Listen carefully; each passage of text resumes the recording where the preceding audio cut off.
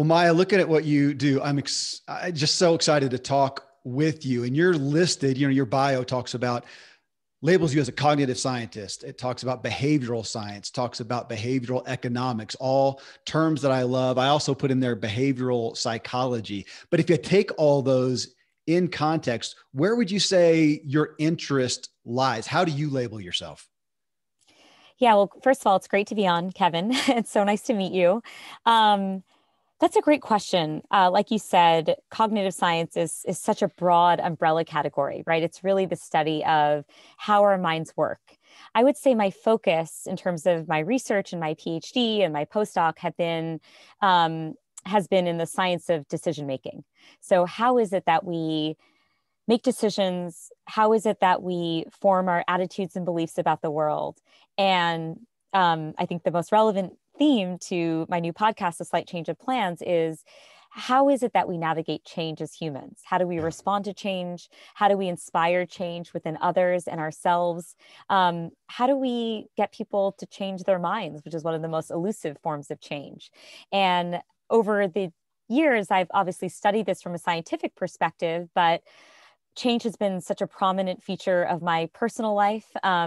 And I was so eager to dig into it through a more anthropological lens, Yeah. which is to try to understand whether we can mine insights from people's stories about how it is that they've navigated change. Well, when you say that navigate, do you tend to come from the perspective, and I listened to some of your shows and, like what happened to you. So here you are going along as a violinist and this thing happened to you that you then had to respond to. Do you find in the topic of change that you're focusing more on how do people respond to something that requires change, and or people who look and say, I would like something to change, but I'm gonna have to proactively make it happen? Yeah, it's the full gamut. I mean, we explore so many different contours of change, and I think one of the most fascinating things I've learned from A Slight Change of Plans in the interviews I've done with guests is I used to have this very clean model in my mind. There's willed Yeah. change, right? There's the change that we proactively try to inspire in our lives, and then there's unwilled change, which is, often unexpected and has a negative dimension to it. And I think I I've updated my beliefs when it comes to how I categorize change as a result of these interviews. So it used to Okay. be the case that I did compartmentalize them into these two buckets.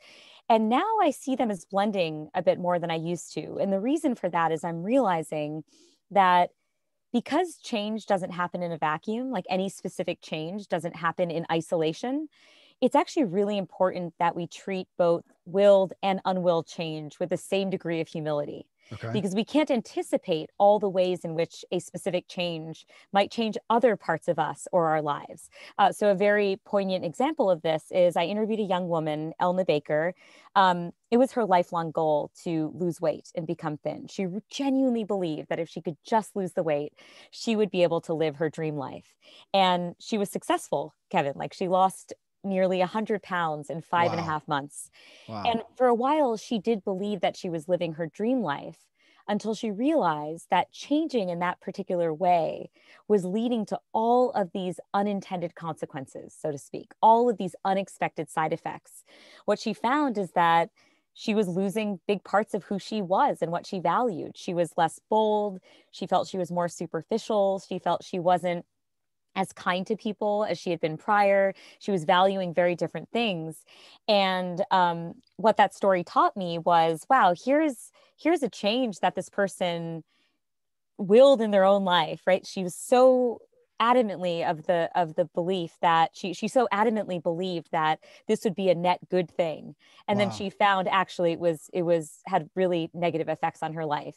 And then the flip side of that is I interviewed a young gentleman named Scott who is a cancer researcher and also a self-proclaimed health nut. So he does everything under the sky you can imagine to try to optimize for his health. He's vegan. He does intermittent fasting. He pours turmeric on all of his food. He sleeps, a certain fixed number of hours every night in order to, align with the best research. And then in the middle of 2020, in the middle of the coronavirus pandemic, he finds himself in the throes of a stage 4 cancer diagnosis that requires him to get a leg amputated within weeks. And he's had multiple surgeries since then, including getting a vertebra removed from his spine and 6 rounds of chemotherapy, inpatient in MD Anderson in Texas. So he's had to move from California to Texas for this. And what he shared with me is, in his mind, his worst nightmare came true. But as he's sitting there drinking a cup of coffee on his, backyard patio, he's thinking to himself, this horrible thing happened to me. And yet here I am feeling like, even though the lows might be lower, right? Even though there's more volatility in my life, the good moments are just as good. And I feel in some ways as happy as I was before. And he's reflecting to me, like, what an interesting feature of my own psychology. I would never have expected that I would grow from this experience and become a better, more empathetic person who actually stabilized in terms of happiness levels. And so that's another example of how a very unexpected negative change in his life, he found positive aspects to. And so again, to summarize, I think what this has taught me about change is I would now give the same advice to someone, whether they were going through a change that they wanted or a change they didn't want, which is to be exceedingly humble in the face of the change and very open-minded and observant about the ways in which that change is affecting our own psychology. It feels like you are calling us to whatever change we have laid out there that we desire, or the one that we fear, we need to really audit and go deep on. Because I listened to your story, Maya, on that. It was on one of your shows, I think, and you talked about the guy who got cancer, and it stuck out to me because I thought, that's me. I mean, I have another podcast, you don't even know, called the True Life Podcast, where we talk about health and wellness, and it's based on functional medicine, and it's a preventative aspect of health and wellness, of looking at what can we do to keep cancer, in essence, from happening, or at least stave it off as much as possible. And of course, I sit here and we talk about it on the show thinking, I can't guarantee that I don't get cancer next week. Now, I'm going to assume that if I did, maybe I held it off 5 years from when it would have happened otherwise, and that these healthy things add up. But your quote, and I actually wrote it down from the guy, was, if I had known the way I would psychologically respond to this event, I wouldn't have spent so much time being fearful of it in the first place. That's dramatic. So again, to the looking at what do we desire and what do we fear in regards to change, and really going deeper. That's what it was a call to me, of us all. Let's take the desires or the change that we desire and fear. I need to look at those and really question those, because I think we tend to take them at face value. I'm afraid I do somewhat. And what you're finding out is there's a lot more to the story. Yeah, that's such a astute observation. And I love the way you put it, around auditing our change experiences. And again, another thing I'm learning is just how diverse the human response can be in the face of change. So I just did an interview a week or two ago with a gentleman named Ramsey. He woke up one morning in his very early 20s, probably 21 or so. He's a college student, to the sounds of these blaring car sirens. And it took him a moment to realize that those sounds were actually originating from within his own brain, that he had developed severe and debilitating tinnitus, which is, again, this constant ringing. And they didn't understand what had caused this particular issue. Obviously, when you talk with like veterans, military service members, they can get to tinnitus because they've had loud military explosions going off, and it can lead to this, again, really debilitating condition. And one thing he shared with me, Kevin, is he said, for a while, doctors were concerned that I might have brain cancer. So I remember getting the MRI scan, and what was so interesting for him is that he learned he did not, in fact, have brain cancer. But he said, it was so much less reassuring than he thought it would be to learn that fact, because now suddenly he felt vulnerable for the first moment in his life. And he thought to himself, well, I might not have brain cancer now, but I will get brain cancer. I will get all these things. Like, I've proven to myself now that my body can fail without explanation, overnight. And so now what? And it's this story of like wrestling with feelings of, lack of control and no longer feeling invincible, and him grappling with this condition that never attenuates, by the way. He continues to have this high frequency tone overlaying his entire sensory experience in the world. But how he made peace with that. And I just find it's so interesting because as someone who studies change and has studied change, there's no scientific textbook out there about how humans navigate big life changes.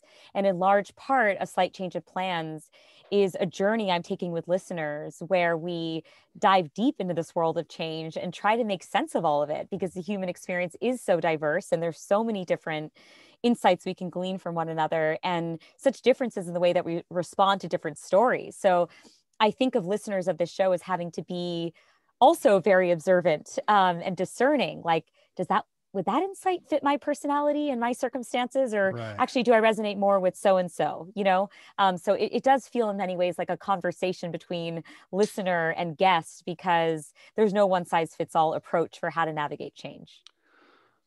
Your story about the lady, well, actually, it says she lost 100 pounds and then was not real satisfied with the results of who she became in the process. What happened with her since then? Yeah, I mean, so the episode's coming out not this. Oh, sorry, I should retake that because I just realized this will be airing in July. Yeah. So I mean, it's a fascinating episode that listeners of your show, I'd love to have tune in. What ended up happening was it inspired a mental health journey. What she realized is that maybe the underlying problem was that she was just unhappy and she was trying to find all these ways to optimize her life, not appreciating that the real work that she had to do was in her mindset, in the way that she was like processing her life and her past. And so again, one thing that I observed from her story and one approach I take with interviewing is I don't like the clean narrative, where at the end you wrap up the present with a bow and you say, and now I no longer worry about my weight. And I've realized that what really matters is what's inside. No, that's absolutely not Elna's story. She's still deeply conflicted about her body. She still continues to diet and exercise and do all these things to maintain her weight. It's just having gone through that profound change and it not having given her what she expected it would give her. She now thinks about change somewhat differently, which is, look, I can put in the effort to change myself, but now I know I'm never going to get what I thought I would. I'm never going to get necessarily what I wanted, but that's okay, because there are times where I will grow anyway. I will grow in spite of that disconnect between what I was hoping for and what I got. And I should just try to learn as much as I can from it. Okay, well, let's not tie this one up into a tidy little bow, and I'll join you on that journey, because my 2 episodes before this one is going to publish, the question that I put out there as I was thinking about, as I spent a lifetime in personal development and self-help and health and wellness and pursuing, always getting better. That's a concept, always getting better, always improving, is, do we inherently really want to change? Or is there some aspect of that feeling a little sometimes offensive that I have to change? Because we also have this world, this culture that I think is crying out for, can I just be okay as I am? Do I really have to keep striving? So do we, and maybe that story that we just talked about is relevant. Did she really want to change, or did she really just want some results that she thought the change might bring, which then by proxy makes change kind of a necessary evil, not some inspiring desire we have? Yeah, I love that question. I mean, I think in many ways, like you said, she was hoping for an end result, which was to gain happiness and peace and to feel that she was worthy of love. But she went about it with the wrong means. She misdiagnosed what the underlying problem was. Not her own fault. I mean, there's lots of societal pressures that make us believe that we ought to change in lots of ways that don't actually require change. But I think her story is so universally appealing because I think we can all identify within ourselves this psychology of, I'm pretty happy with who I am, but if I could just change this one thing about myself, if I could just get this one thing to change, then I would be so much better off. I'd be so much happier. I could actually achieve my goals or my dreams or what have you. And I think there's a cognitive fallacy baked into that, which is when we think about change and we think about the future, we tend to believe that everything in our life will stay exactly as it is. It'll be totally stable and constant. And we'll just tweak this one thing. So in the case of Elna, Right. Elna believed, oh, I'll still be exactly the same Elna. I'll just be the thin version, not recognizing, as I was talking about earlier, that change doesn't happen in a vacuum. It can have all sorts of spillover effects into other parts of our lives that we simply can't predict. But I think, it's a really interesting question of whether we desire change in general. I think in many ways, our minds are built for change. 2020 made that very salient for so many of us, which is we just got thrown this major event that we could all commiserate over because everyone all over the world was dealing with this unprecedented amount of change.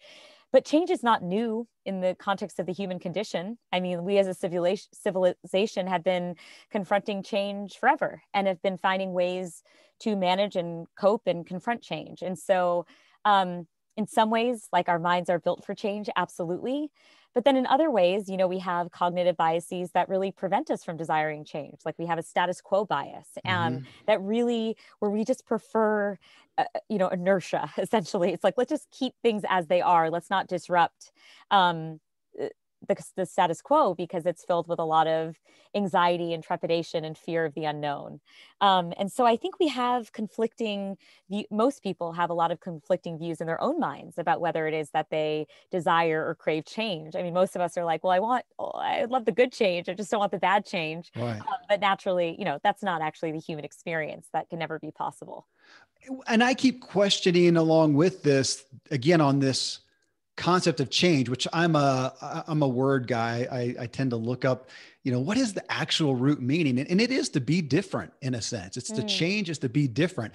And again, when we look at ourselves as individuals, do I really want to be different? I kind of want to be okay, again, as I am. Yeah. So is it changing who I am, or can I, and what I was playing with and kind of veering towards was maybe giving us a deep breath and saying, it's not changing who we are, but changing how we are. So I still hope that I have good intent, that I want to do the right thing, that I'm a good guy, but I'm getting some results that I don't like. Let's take relationships. And it may be based on because I'm not a good listener.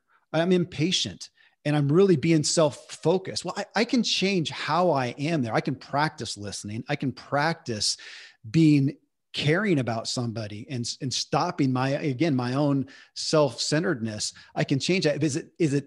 But does it give me a little more grace maybe to look at it's not changing who I am? Because I'm playing with this message for everybody who's out there, looking at change. And does it feel a little bad?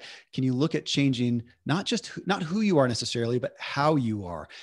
How does that resonate with you? Or do you think that there's some people going, no, I really want to change who I am, the essence of myself? Well, there's this interesting concept in cognitive science called identity foreclosure, and refers to the fact that, especially young people, adolescents, but certainly this phenomena can continue into adulthood, people tend to feel very fixed in their identities. They come to a conclusion very quickly about who it is that they are, what they love, what they do. And then they're unwilling to explore other pathways. They're unwilling to engage in a malleable state of mind in which they explore who else they could be in this world. And I, on a personal level, had to fight this because my whole life as a child, as you were mentioning, I was a violinist first and foremost. It was the most defining feature of my identity. And then suddenly at age 15, I have a sudden acute hand injury and I'm incapable of playing the violin professionally and basically generally ever again. And I, in that moment, had to ask myself this existential question, Kevin, which is, who am I without the violin? And I was forced to challenge my desire to engage in identity foreclosure and to open myself up and start reminding myself that there are so many opportunities to explore in the world and so many other passions I could identify with. But I think what was so important and what I learned from that experience is to not necessarily attach my identity to things or pursuits, but to character traits or the traits of a pursuit I enjoy. So to make that concrete in the case of violin, well, what is it that I loved about the violin? Sure, I love the physical instrument. I love the sound it made, but what I really loved about the violin, the part that made me Maya, was emotionally connecting with people through this artistic medium, right? Okay. Having the ability to forge a connection with an audience, people who I'd never met before, but we could bond in this really intimate way through music. Another thing that I might identify with is the enjoyment of seeing myself progress. Tends to be the case that the more hours you practice violin, the better you get. So maybe that's another trait, right? I'm gritty, right? I really enjoy, committing myself to a pursuit and doing as well as I possibly can in that pursuit. And so I think if you can identify the features of something that you enjoy, then you can try to search for those traits in other activities and other passions. For example, when it came to this podcast, in many ways, it's not at all similar to the violin, but it's really similar to the violin in the sense I get to meet with people that I admire and I respect and whose stories are fascinating. And I get to emotionally connect with them. And I get to ask them deep probing questions that I might not be able to ask them if we were just at a dinner party, right? It's like, hi, Hillary Clinton. Apropos of nothing, can you tell me about the hardest moment of your life? Yeah. And so I do feel like it's one, I think it's okay to question who you are. And in the process of questioning who you are, you can figure out that actually maybe it's not things that make us us. But it is, again, traits, characteristics that make us us that can sustain across many different life changes. Does that make sense? Yes. And I love you using the word features. I'm sitting here thinking about that. What are the features that we can, in essence, transfer? I have a friend, speaking of, the arts, Scott Stearman. He's a renowned sculptor. He does life-size sculptures.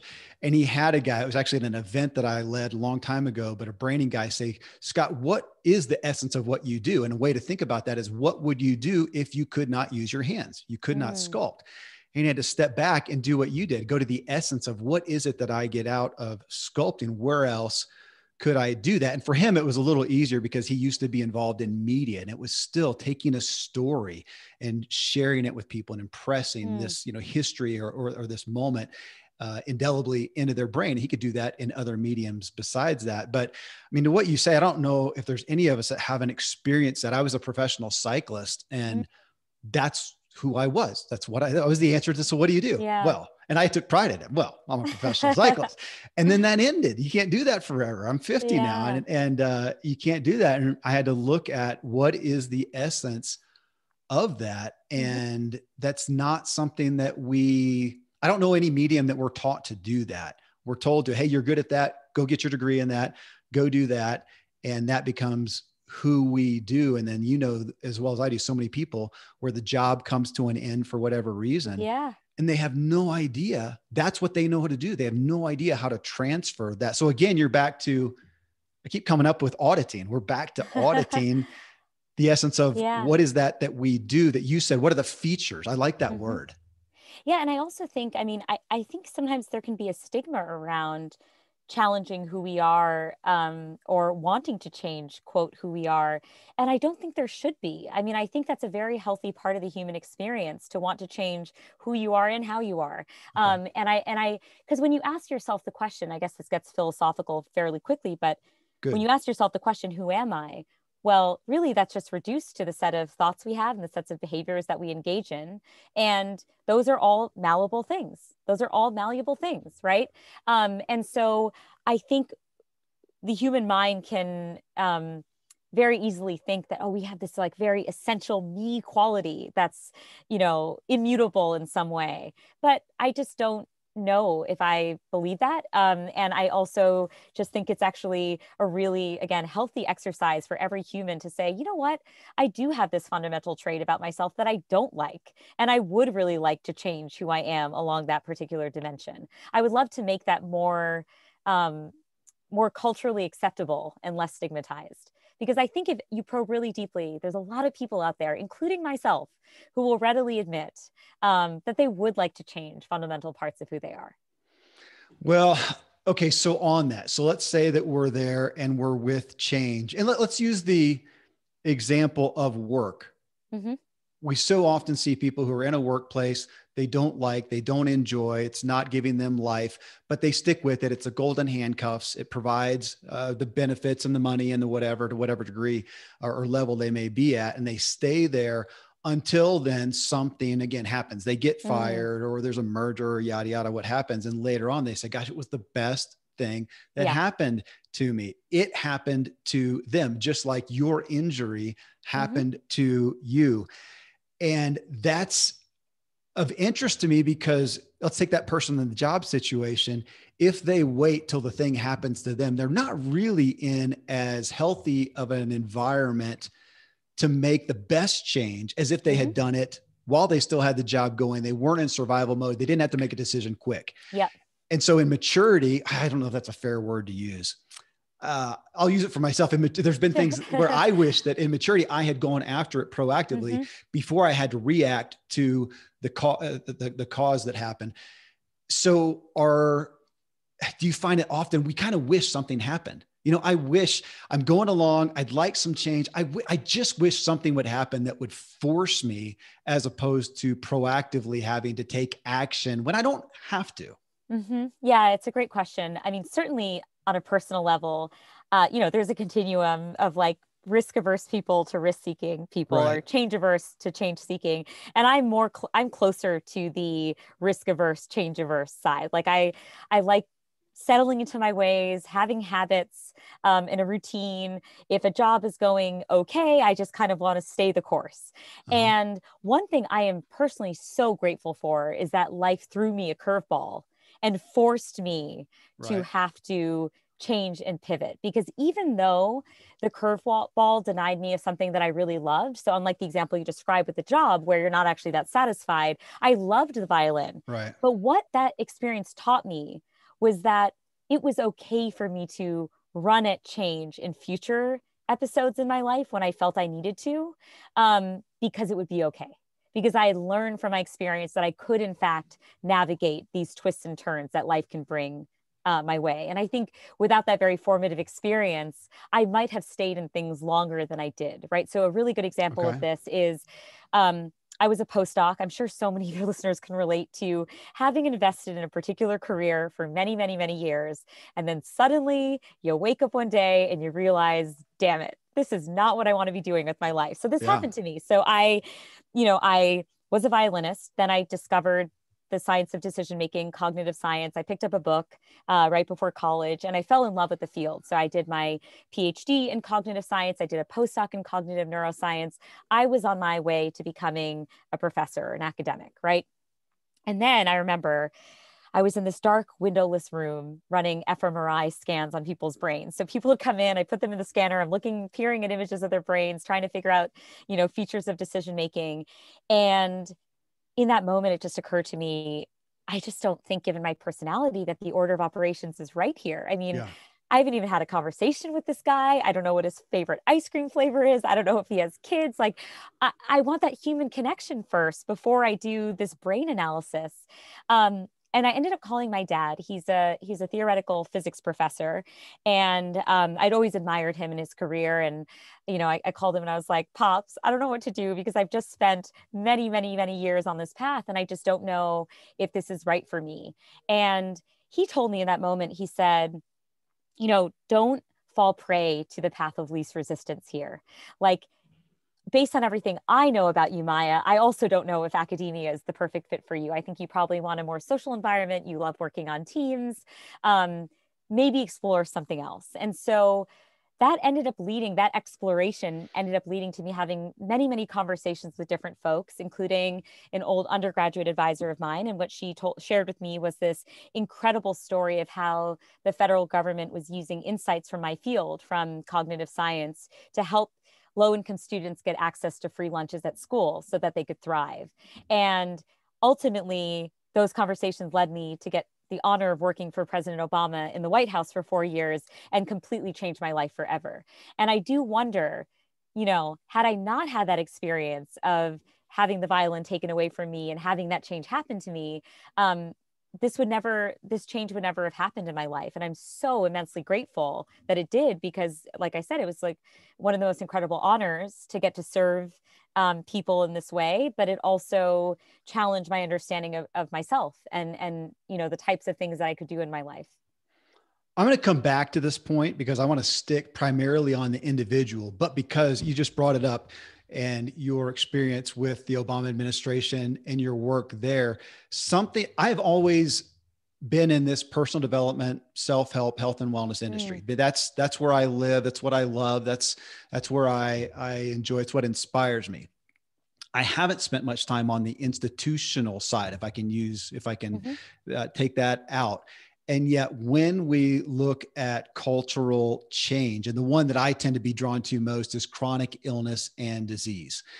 And we look at that and it's, you know, continues to be on this hockey stick of getting worse. We're getting sicker and sadder. And it's devastating to me to look at that and think, how are we going to touch that? How are we going to touch this or make a difference in this almost now $5 trillion that we spend, you know, in healthcare, so much of it that is preventable. When you look at that scope, do you tend to side on this is going to happen from an institutional side, not, well, I'm baiting that, aren't I?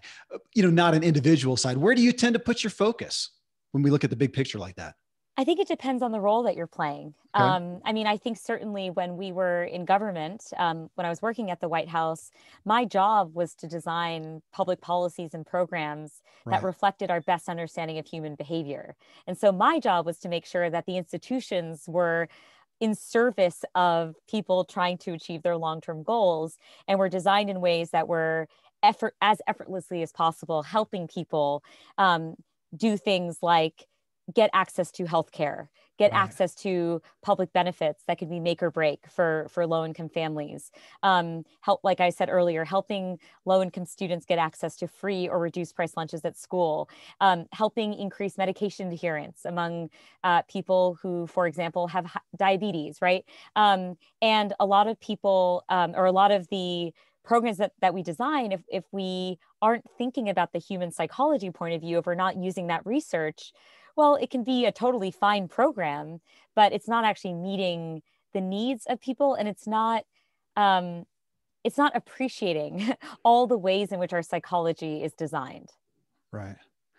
When you look at, I want to go back again to that. I keep thinking of your story. It's so interesting. I've never heard somebody go, yeah, so-and-so, and they lost 100 pounds and they kind of regretted it. I don't know if that's a fair statement, but on that. No, but to that point, Kevin, I think that's a great observation, because again, and this is what I mean by not having these clean narratives, because I think, again, we so often have these reductionist narratives about the human experience, which is you turn on a talk show and it has, 6 people parading on the stage. Oh, they lost a cumulative 500 pounds and now life is great forever. Yeah. And you don't follow. It might be great for some folks. Absolutely. Like, power to them. But the human experience is deeply complicated and very complex. And in many ways, one thing that Elna was forced to confront is that people were starting from her vantage point, people were starting to be nicer to her and give her more things. She was able to get things more easily.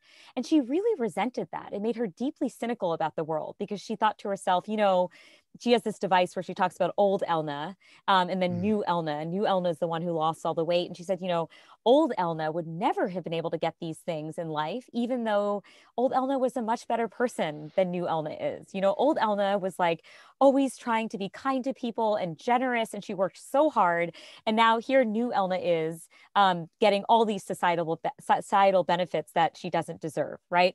And so I think that, yeah, again, there can be a reductionist narrative out there about what that experience is like. And you kind of end the story at the point where people have lost weight and you don't follow what that trajectory is like. And this reminds me of another interview I did recently with a Black trans man who talks about his experience transitioning from female to male and how he had felt, he used the language caged in his former body, right, the female body, and how he felt so liberated when he did transition into a male body, but that he felt caged once again, given his identity as a Black man in this society.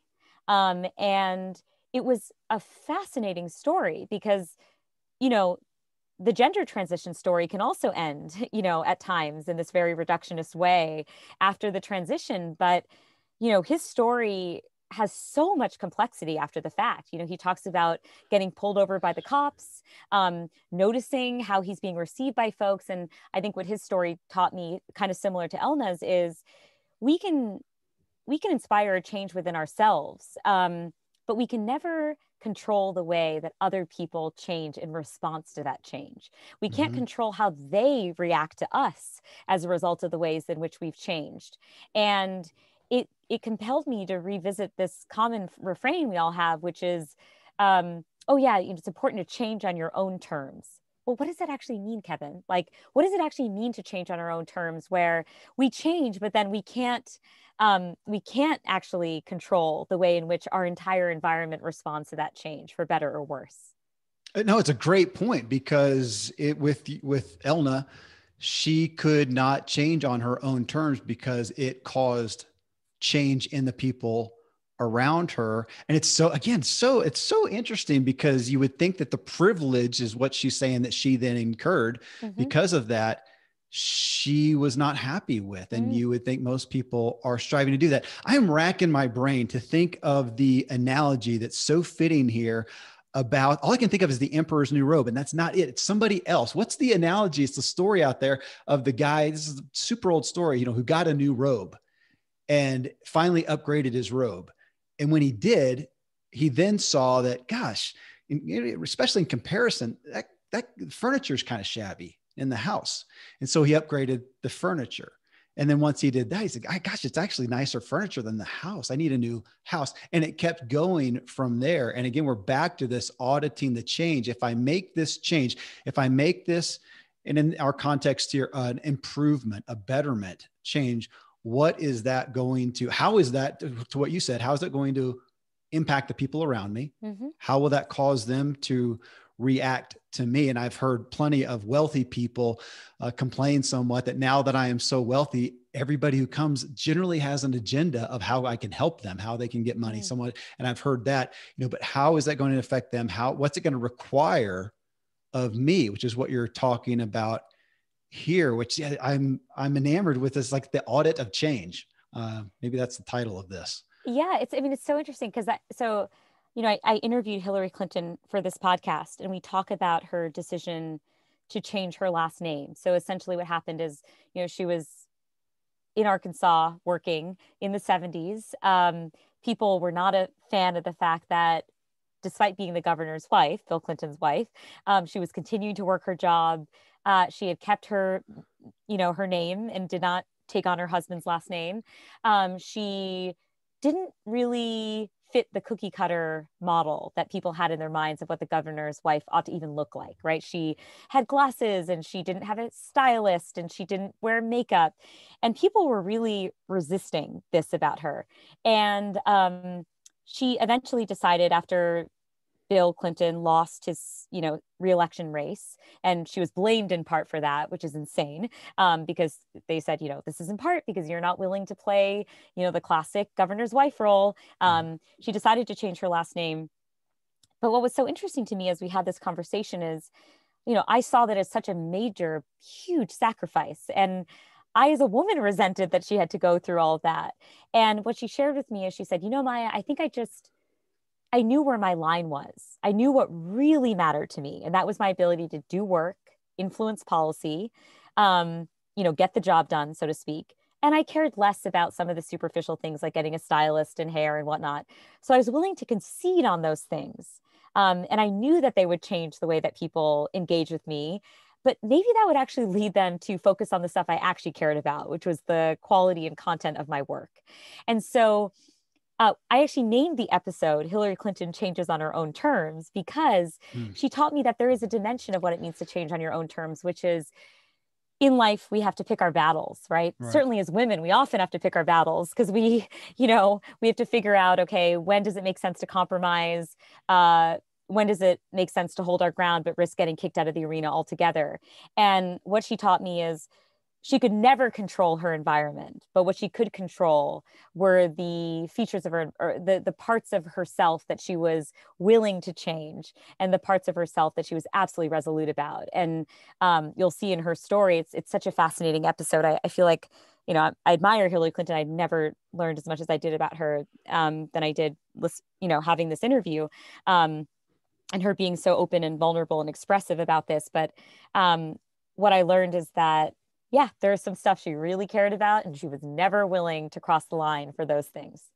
Well, in this aspect of auditing, we keep talking about it, obviously requires, or it's going to be helped by more self-awareness, which she obviously had. So on that note, going to the change that's required when something happens to you. So something's going to happen to you, which that happened to you. That's where your story, you know, started in this context. The pandemic happened to people.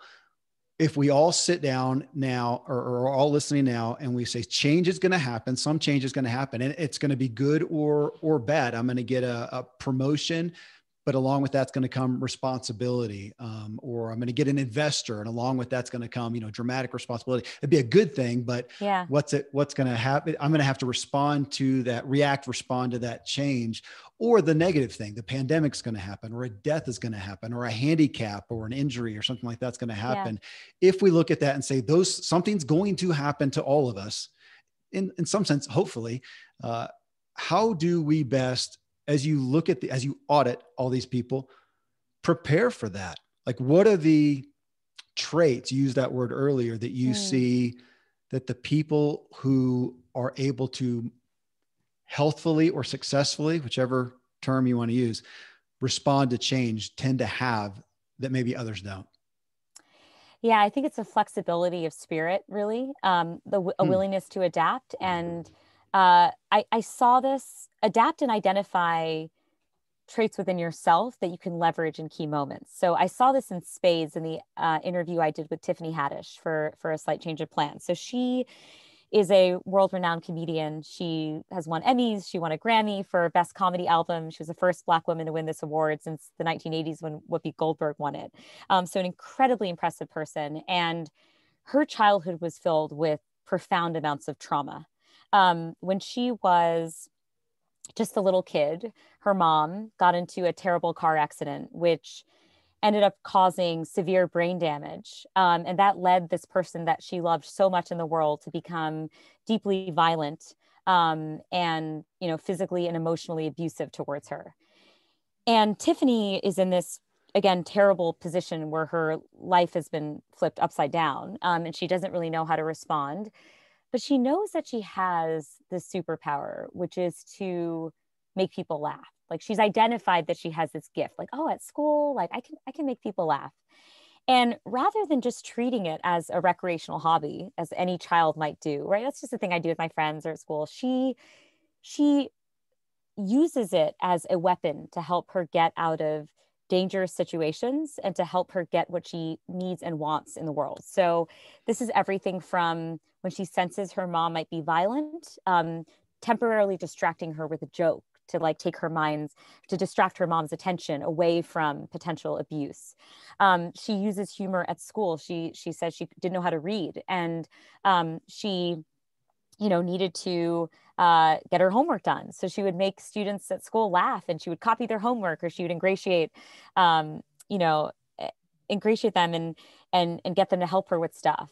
She ends up having to be moved into the foster care system, and she uses humor again to engage with her social worker and help score her opportunities, like going to comedy camp. And in the future, again, with a therapist who she makes laugh so hard, the therapist says, you know what? You just need to become a comedian. Like, you are so funny. I'm a trained mental health professional, and I can't keep it together in this appointment we have. So I think, you know, the answer is clear. And so that was an incredible and remarkable story of resilience, because talk about making the best of an absolutely traumatic, terrible situation. And most of us can't be Tiffany Haddish. Most of us don't. I mean, I certainly can't even imagine having that level of resilience and entrepreneurial spirit, which is essentially what she had. She's like, I'm just going to make something out of nothing. But what she did teach me is that when we are confronting a big change or about to confront a big change, again, I'll use the word auditing ourselves for these little superpowers that we all have within us, can be a really powerful thing to do, that we can use at every turn. And it might not be the skills of a internationally renowned comedian, but maybe you have an incredible gift for empathy. Maybe you have an incredible ability to listen to others. Maybe you have an incredible ability to ask thoughtful questions of people, right? Who knows what it is, but everybody's got some trait that's remarkable or incredible.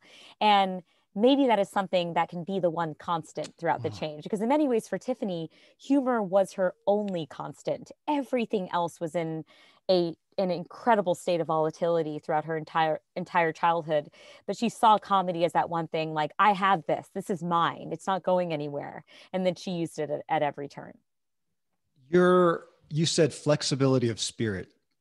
You also said resilience.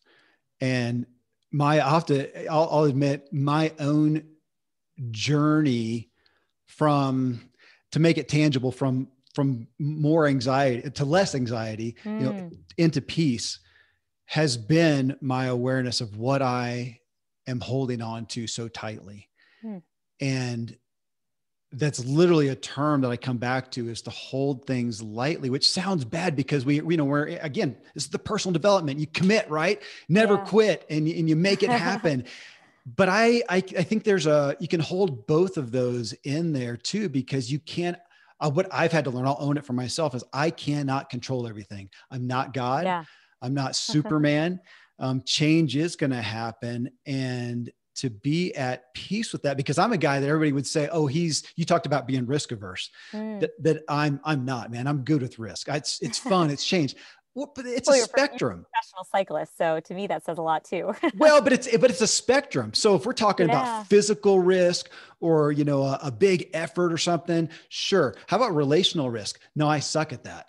And so, to look at that and to look at you saying flexibility of spirit. So if change is going to come, we all are sitting there, change is going to come. There will be some change that happens to us. And you're saying your first gut reaction to how do we do that with health, and I'm going to say success, is to embrace or begin embracing flexibility of spirit. That's something to ponder. I want to dig in a little more. You said something interesting. So you said relational risk, you meant like human relations risk. I do. Right? Yeah. Yeah. Can you say a little more about that? It's interesting. So I'm going to speak from a guy's standpoint, since that's who I am. And I see so many guys who are so valiant. I mean, I see what they're doing. I see the efforts that they're making in their work and in their family and in their desire to serve the world. And man, they will die, for their family. Let's say that. Let's use a wife. I'll die for my wife. Yeah, but will you have that hard conversation? Will you consider the change that she would like you to make? And every guy is reduced to this little infant. I shouldn't say a lot. Okay. A lot of, and I'll put me in there as well. And it made me look at that aspect of risk averse. And my co-host on my True Life podcast, Dr. Randy James, is real big on with everything, with anything that we're talking about in regards to our person, we're all on the spectrum. We're not this or that. We're not risk averse or not risk averse. Because I see people who you would say, man, they are so risk averse. And yet I look at them maybe relationally and think, man, they're kings. They're amazing in that. But we tend to give the kudos or the label of that to these really tangible things of they started a business. They're not afraid to do whatever. They risk this thing that we see out here. But in the personal life, I see a lot often of timidness that doesn't translate over. And it just made me question the labels that we give to ourselves. Yeah. Have you found that you have tried to cultivate a greater willingness to change in the relationships space? Or do you feel in some ways, okay, I am this way. I'm risk averse. Let's just have that be the case? Well, no. I mean, I don't ever want to be that. It's a hard thing to do. It is. I would say I recognize my nature. So it is my nature. I am significantly conflict averse. So I recognize that. So then am I making efforts to be different? Yes. And so that would be back to that concept of inherent change in ourselves. Yeah. I wish that one, I would like inherent change in that one. I don't see a benefit from that one. That is one that causes me struggle. I don't see an upside to that one. So it's a recognizing and an effort to give myself grace in that as well. But then do I want different results that would require change in me? Yeah, I do. I do. Yeah. I mean, I think one of the reasons, well, first of all, thanks for sharing that. I think one of the reasons I ask is, one of my guests on A Slight Change of Plans, his name is Tommy Caldwell, and he's considered the greatest big wall climber in the world. By the way, he only has 9 fingers. He cut off one of his fingers in a wood chopping accident. Incredible life story. He was held captive in Kyrgyzstan, nearly died of starvation and hypothermia, and potentially the risk of just getting, killed by one of his captors. And he did say, very few people in their life get the ability to see what they're capable of in these moments, these rare moments where life pushes you to your limits and tests you. And that when you come out the other side alive and healthy, you feel a kind of reassurance about it all. Like, I've seen the worst. And so now I know, he's like, I don't fear failure or fear anymore after that experience. Like, he just doesn't, he came so close to the worst moments of his life that things just feel like, and he survived them. Right. So he feels reassured. And I do wonder whether when it comes to an aversion to that kind of relational change or conflict or whatnot. And again, I'm sure, Kevin, you're not the only one who feels this way. So many people feel this way, that forcing that push in their lives, where they just force the conflict once or twice, and they muster up all the courage in the world to try to just inspire that, will leave them feeling like, whoa, I did that and nothing terrible happened. We're all still alive. We're still together. Okay, maybe I have what it takes. And I say this because your earlier comment got me reflecting on the fact that in the same way that I'm change averse and I needed this thing thrown at me saying, you can't play the violin anymore, it's a forced change that I didn't want, but it got me thinking differently. I wonder if we can force, a risk-seeking attitude in some sense in these areas of our lives where we feel a little bit more closed-minded or a little bit fearful. Yes. And your story of the guy who got cancer, and I won't forget that, Maya, because him looking at it going, gosh, if I had understood the psychology, understood, what happened to me, I wouldn't have feared it so much. Again, in the auditing, I want to come back to, it'd be a great thing to make my fear list and to think, what is the outcome really? Is it going to be as bad? Because as you say that, I am so aware of when I do step in and I enter into that conflict, it's really never as bad as as the biggest fear. I'm still averse to it. But I'm having to train myself to do that, just like an athletic event where you just go in and work out. If I want a bigger bicep, I go work it out. So gosh, again, am I waking up in the morning and go, man, I'm going to go after conflict today. I don't do that. I will say, I don't know if that would be a good way to live either. That might be a little too intense. To be frank with it, the thing that I do, that a counselor has helped me do, is be aware of my own emotional dashboard. And right there in this moment, I'm wanting to shut down. I want to run. That's the red flag, Kevin. Be aware of that to now enter into the conflict. It's for the health of the relationship as well. Yeah. And it's me not building walls and becoming bitter. That's on the other side of it. So being aware of what's on the other side of not risking. Yes. No, that makes total sense. Look, I think the fact that you're even able to talk so openly about these things is a testament to the fact that, whatever work you're doing with your counselor is clearly paying off. I find it to be a very brave thing to admit to, and something that's so relatable. Well, again, this topic that you're covering, Maya, and why I'm eager to promote you and this new show is because I feel like we take change, and as most words do, it has kind of the common baggage to it. Mm-hmm. Change is here. And I think we're looking at it wrong, and hearing the stories that you're covering on the show help us see it from so many different viewpoints, and to realize that even on that, on change, that we're all on that spectrum. I just went on a getaway by myself, and I went to different mountain biking courses. It was awesome. And I'm totally happy going out someplace where I do not know where I am at and getting lost in essence. But then I realized, man, in my normal day-to-day, like today, I go out generally on the exact same routes over and over and over with no change. And you look and go, gosh, that doesn't make sense. Well, it's because when I'm doing that, I'm generally looking to just get in my zone. I'm just looking for flow. To Stephen Kotler. I'm just looking to get into flow, and I may be looking to think on something else. And I can do that when I'm not having to think about where I am at. I'm on familiar territory. So again, we're looking at this spectrum, and even the day-to-day of, do I want change now? Do I want change in this area, or do I want the norm? And we're looking at, again, I'm back to that word audit that we've worn out on the show, but I love great it. One. Well, it's what you chose a really good word. It is. And it's what you've got me thinking about in regards to what do we want? And then what change will that require? And then really auditing to what you said, I guess, what's the ripple effect going to be?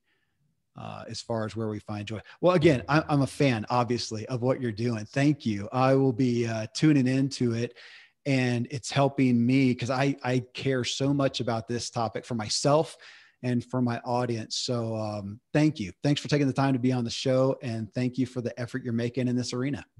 Well, thanks so much, Kevin. I love it when an interview feels more like a conversation. Good. And I appreciate the fantastic questions you asked, but even more importantly, all the things that you shared. It's given me a lot of food for thought. And I think, as I continue to build out a slight change of plans, I think a lot of the insights you share will help shape the way that I approach different conversations. So I really appreciate that. Thank you. I'm honored, Maya. All right. Thanks, Kevin.